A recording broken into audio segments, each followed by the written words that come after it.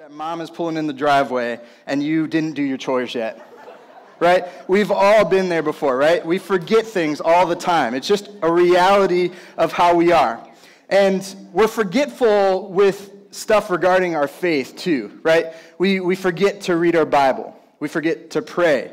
We forget to come together sometimes, right? If we're not in the routine of coming to things, of reading our Bible, of praying, then it's tough to remember to do it. And it's not just the practices that we have in our faith that we forget to do. We tend to forget God and who He is. We forget in the midst of hardship that God is good. When we forget His love for us and His mercy when we're in the midst of sin struggles. We forget about who God is all the time. And this isn't like a modern problem, right? This isn't like, first world, 21st century Christians, like we just are lazy and we forget about God all the time, right? This has been a problem from the get-go. This has always been an issue for followers of God. Throughout the Bible, we see example after example after example of God demonstrating His power in incredible ways to people, and then shortly after, they forget about His goodness. They forget about His love. They forget about His compassion, His mercy. They forget who He is. It's a problem that's common for people. We just forget who God is, or even worse, we just ignore God altogether. We abandon Him to worship false gods. In the book of Exodus, there's a great example of this where we see God freeing these Hebrew slaves from their enslavement in Egypt. And he helps them to flee this country, this empire in Egypt. And they're fleeing from the most powerful army in the entire world, right?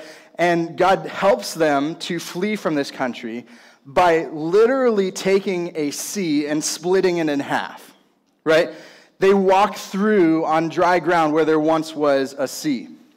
And then once they get to the other side, God guides them through this desert wilderness as a pillar of cloud that stretches from the sky to the ground. And then at nighttime, that pillar of cloud becomes a pillar of fire. He's visible to them. He's guiding them. Finally, then he comes and he meets with the Hebrew people's leader named Moses. And Moses meets with him on top of a mountain and gives him the 10 Commandments. It's like this code of conduct for the newly formed people of God. Now, during all of this, down below the mountain, the people had constructed for themselves this giant statue of a cow made of gold. And they started literally bowing down to this golden statue as their God. When moments ago, they had seen God part a sea for them. They saw God help them to escape from that slavery from the most powerful empire on earth. He had done all of these incredible, powerful things for them, and they forgot who He was and started worshiping a false god. We forget who God is, and we need reminded. We just can't seem to remember that God created a perfect world for us out of love. We can't seem to remember that despite our rebellion against Him, God found a way to bring us back to Him. We can't seem to remember that Jesus' death paid for our sins. We can't seem to remember the hope that we have because God promises to come back and fix all of the brokenness and evil we see in the world. We just can't seem to remember the goodness and the power of the gospel. And so that's what this series, Remember, is all about. It's about remembering reminding ourselves the impact of the gospel. And so we are going to spend the next several weeks looking at the gospel and reminding ourselves of it. Sometimes we can think to ourselves, I'm already a Christian, or I've been in the church for a long time. I know what the gospel is. I don't need reminded, but clearly we do. And so we're going to take a look at the gospel and break it down into 4 pieces called creation, fall, redemption, and restoration. We're going to break it into those 4 pieces each week, and tonight we're going to look at creation. So we are going to go ahead and look at Genesis chapter 1, which is the creation account. Now, it is a long passage, and so it would probably be difficult for you guys to listen to me drone on the whole time as I read the whole thing to you. So what I want to do instead is something a little bit different than what we normally do. You guys are going to read it at your table, around your table together. So you have a page at your table that has the whole thing on there, but I know most of you have the Bible app on your phone. You can open up to Genesis 1 on there, and I want you guys to read from Genesis 1:1 all the way to chapter 2, verse 3, and you guys are going to have some time to do this together. So let me pray for you before you read, and then you guys will have some time to read around your tables. Father, thank you so much for bringing us here tonight. To be able to gather together with other high school students and leaders, to be able to draw close to you. As we take time to study the creation tonight, Lord, we pray that you would help us to understand it, to be able to feel the love that you give to us and you demonstrated for us through the creation, and that you would help us to be changed by that knowledge. Help us to understand what we're about to read and be able to take this time to heart. We ask for your help in this in the name of Jesus. Amen. All right, take some time to read Genesis 1 through 2:3.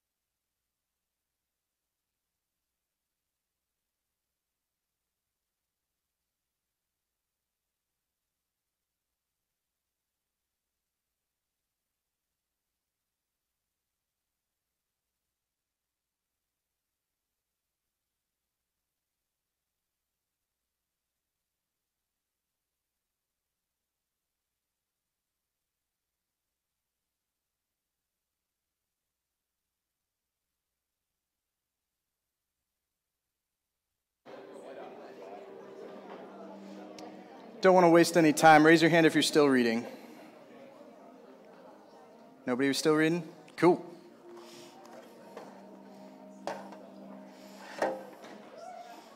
All right.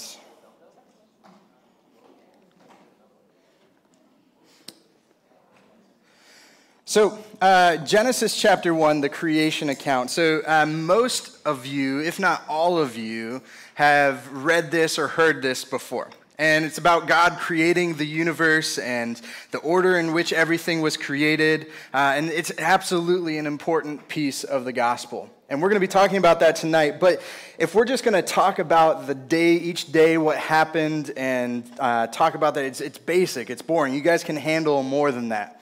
So I want to show you tonight why I think that the creation account teaches us that creation is a demonstration of God's love. Creation is a demonstration of God's love. So let's dive into that. Let's figure out why I think that it's showing that to us. Well, the first piece to realize here is that the creation account, Genesis 1:1 through 2:3, what you guys just read, it's not a lab report, right?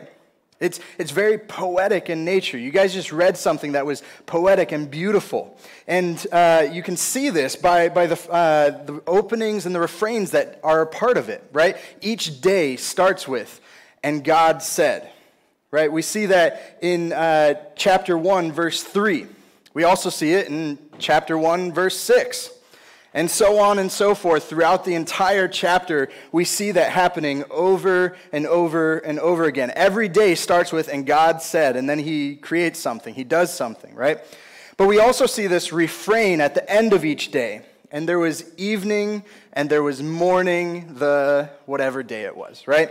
And this happens every time, right? We see it all throughout the chapter. "And there was evening, and there was morning," the blank day.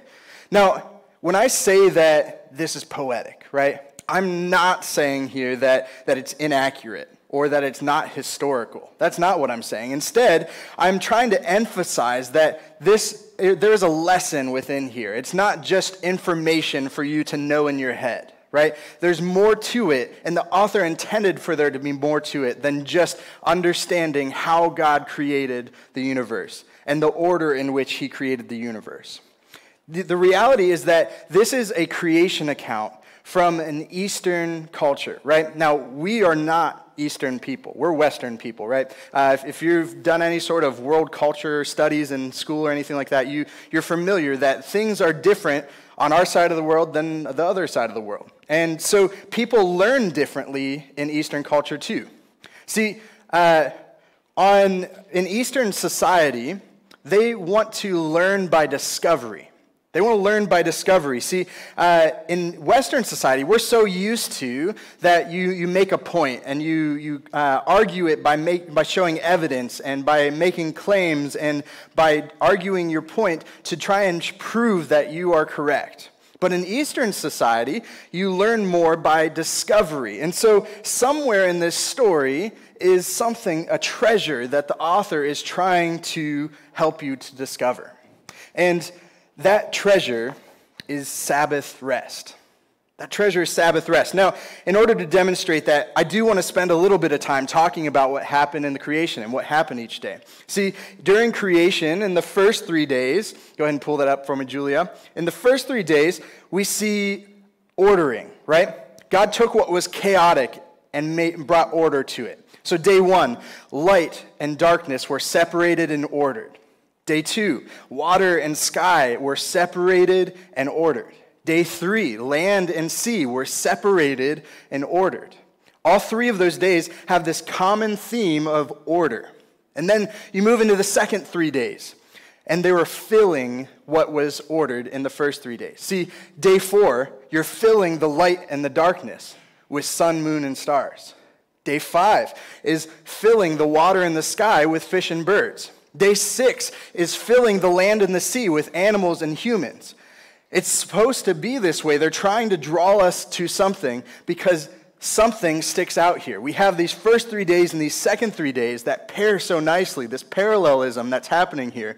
But day 7 sticks out, and it's where we rest.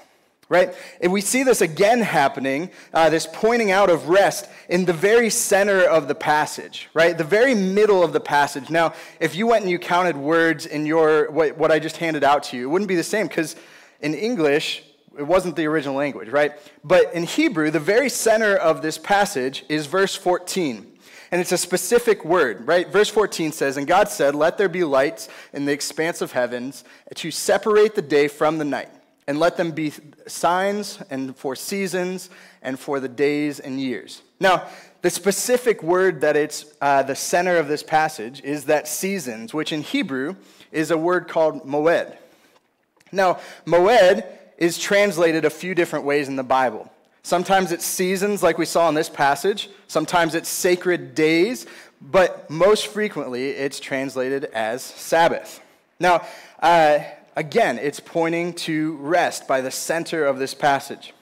Again, we see that refrain, right? There is evening and there's morning. The day starts with rest. The day starts with evening where you rest, right? So over and over again, this passage is pointing to rest. Now, I know that you can listen to me right now and hear all these things, and it sounds like I'm crazy. I'm grasping at straws, and I'm making biblical conspiracies, right? It sounds nuts, but this is legit, right? This is an actual literary tool that ancient Eastern writers would use that's called chiasm. And chiasm is using the literary structure of what they're writing to point and emphasize something in particular, right? And these examples that I gave you are normal and common uses of chiasm that we see in the Bible and other ancient writings. Now, chiasm is pointing to something, and like I'm telling you here, chiasm in this passage is pointing to Sabbath rest. So remember, the goal of Eastern writing is to help you to discover a lesson, to be able to figure something out by discovering that treasure, not just be convinced of the information. So the author is pointing us to rest. But the question becomes, why is rest such a great treasure to discover? Why is rest such a great treasure to discover? Well, you have to think about who was the original audience that this was written to, right? It was written and it was described and told to Hebrew slaves who for the past 400 years of their people's history had been slaves in Egypt, and their worth was based upon how many bricks they could produce in a day. And how many days and hours does a slave work? Always. How often does a slave get rest? Never, right? So rest is incredibly important to slaves. And so the people that heard this for the first time, it was giving them a beautiful truth that God values rest and he values you having rest. So this was a beautiful truth for them, right? We see the same thing with the backwards refrain, right? We talked earlier about how it's backwards for us. It's evening and then it's morning, right? For us, we think about morning and evening, but for an ancient Hebrew person, the Jewish Sabbath begins at sundown on the day before. It begins with evening, right? And that's because they want to start their day with rest, right? You don't start the day. Your day isn't started by what you do and what you produce. Instead, it's started by resting. Each day begins with rest. So with this beauty and this value that rest has, let's take a look at the day of rest that's described in Genesis 2, 1 and 3. Thus the heavens and the earth were finished, and all the host of them. And on the seventh day, God finished his work that he had done, and he rested on the seventh day from all his work that he had done. So God blessed the seventh day and made it holy, because on it God rested from all his work that he had done in creation. And there was evening, where is it? Right? There is no refrain there. So what's going on? There's no evening and morning the seventh day. Why isn't it there? I promise you, I didn't put it on the screen, but you can look in your Bibles, that refrain doesn't happen on the seventh day. Well, why is that? It's because the Sabbath rest that God had on the seventh day continues on forever. The seventh day continues on forever. God is internally enjoying his good creation that he had made. Right? God is in his Sabbath rest, and he wants us to join in with him on that Sabbath rest. Now, another question that you may have is, why does God rest? Like, is God tired? Is he sleepy? Does he need to take a nap, right? Like he worked really hard in creation and he needs to recover from that? Of course not, right? That's not the nature of God. He doesn't tire. So why would he rest? It's not because he needs to take a break, but it's because he has done everything that he needs to do for creation. He has completely finished everything of creation. How many of you guys have ever seen the Sistine Chapel before, or a picture of it even? Right? Here's a picture that I have of the Sistine Chapel. It's this chapel in Italy. I should have checked that, I'm sorry. But Michelangelo painted it, and it is absolutely gorgeous. I've never been to it, but I've seen lots of pictures, and there's all these incredible works within it, right? There's a lot of very famous paintings that are within the Sistine Chapel. And so you go inside of this room, and you can see the windows on either side of the room because the whole ceiling is painted with these absolute masterpiece paintings, right? And so at some point, as Michelangelo was painting the ceiling of the Sistine Chapel, he had to have thought to himself, there's nothing else I can do. Right? I've painted everything that I can paint. If I take even one more stroke of my brush, I'm going to make it worse than it is right now. It's finished. All I can do is sit back and enjoy this masterpiece that I've created.